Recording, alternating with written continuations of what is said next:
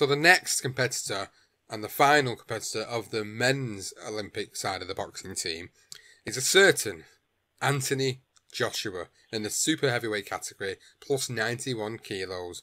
Now, as we know from Joshua's story, he was a late starter to the sport, only beginning boxing in 2007 at the age of 18, when his cousin suggested he take it up.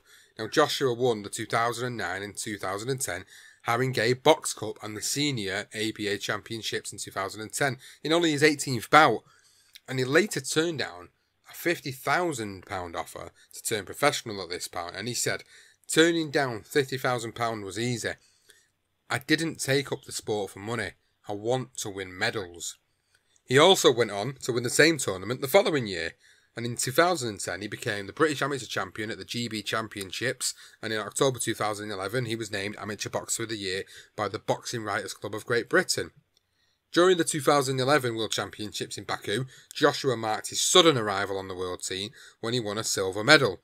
En route to the final, Joshua secured his place at the 2012 Olympic Games in the super heavyweight division as a relative newcomer to the elite level of the sport. Yeah, and well, going into what Joshua did, I mean, I'm sure we all know Joshua went into the 2012 London Olympics, as you mentioned, as a novice of the international scene, and despite being a silver medalist, world silver medalist in the World Championships, but he received a tough draw as well in the last 16 of the super heavyweight events in Cuban Irislanda Savon, who was actually ranked number 4 in the world by EBA, and he battled through and was given the result 17-16, a very close win for him. This decision actually caused some controversy, with some observers believing Savon had clearly won the bout, whilst a few others taking the view that he had won it on merit. And in his next bout, he fought 2008 Beijing Olympic silver medalist Zhang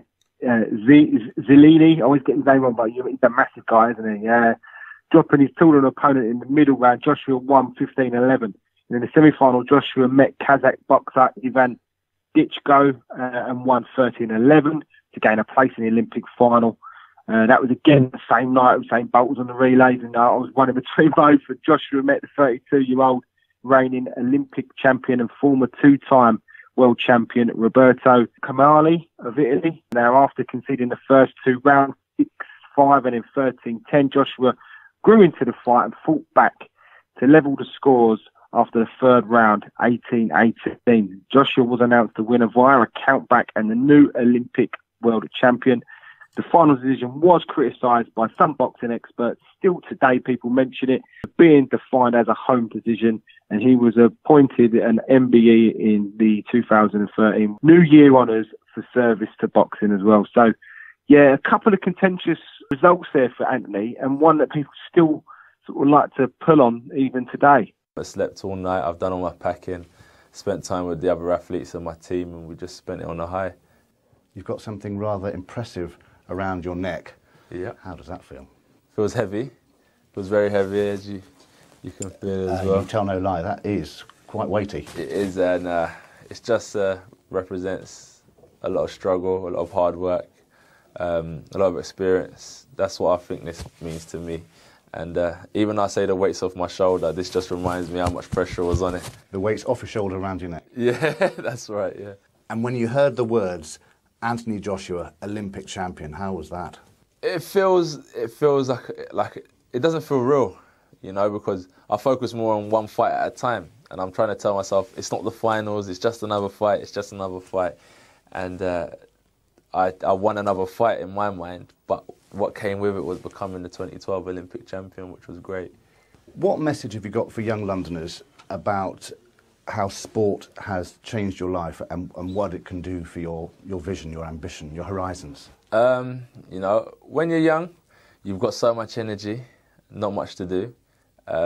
So sometimes you can find yourself doing stuff that you're not supposed to do, but you don't realise it because you're just burning up energy. It doesn't always have to be sport, you know, but try to be productive, do good things. Whether it's charity work, I know it doesn't sound cool, you know what I mean, but in the long run, when you get a bit older and stuff and you start realising about your future, you'll understand. And I just hope that the elder generation as well can guide the youth, because sometimes the youth don't have anyone to look up to. Yeah, the two decisions in that particular Olympic Games was obviously the Savon decision. People felt that he'd lost that decision. People still do allude to that. Even today, even in 2020, with what he's achieved, which we'll touch on in a minute. And then even in the final against Roberto Camarelli, even then people felt like he'd lost that particular one. And he was very lucky to get it only because it was in London, which I can understand why people would think it's a hometown decision. I mean, looking back on it in hindsight, I think it's quite possible that on any other night he might have lost that. But obviously it was written in the stars for Anthony Joshua. And of course, if you've been living under a rock for the last 6-7 years, then you probably don't even know what we're talking about. Of course you do. It's Anthony Joshua, for God's sake.